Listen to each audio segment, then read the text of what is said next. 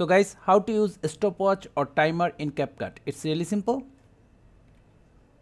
Bring our footage to the timeline. Then go to import the stopwatch file.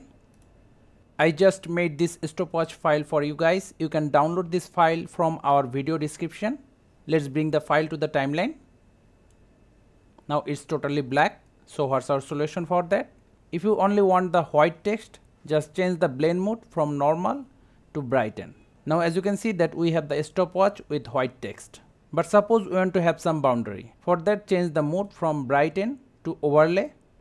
Now go to mask, rectangle. Now position it properly. See, now we have cool stopwatch with the boundary. Now suppose we want only this part. For that, just go to mask again, just resize it.